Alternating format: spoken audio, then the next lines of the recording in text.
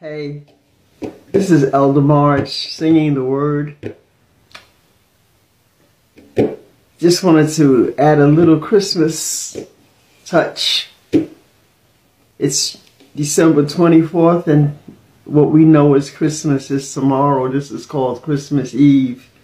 And I know there's much controversy about whether or not the celebration is pagan and whether we should be celebrating, and Christ wasn't born on December 25th. We know all of that.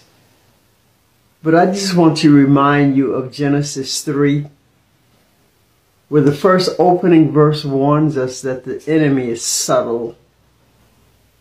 And so all this controversy and all this disagreement about should we or should we not celebrate Jesus on Christmas, don't be deceived.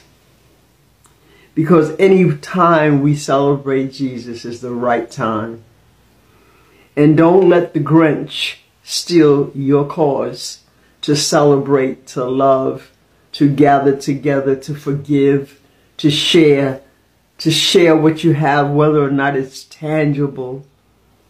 Remember that Jesus is the reason that we celebrate. We need a reason to remember. We need a reason. That's what's wrong with our young people today, because their traditions that are linked with Jesus and all the things that are linked with Jesus has been taken away and has been replaced by the things on the media and all of those things. So just remember that Jesus came to die for us that we might live.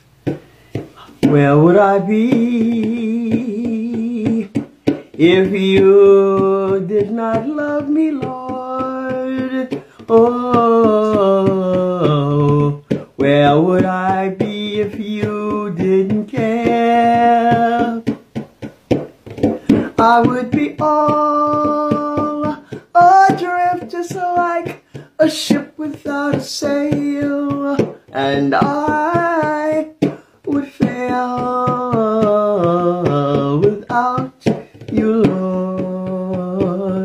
So we have a reason to praise God this holiday. Whether you think it's a holiday, we should be praising Him every day. But we need to remember, always remember Jesus.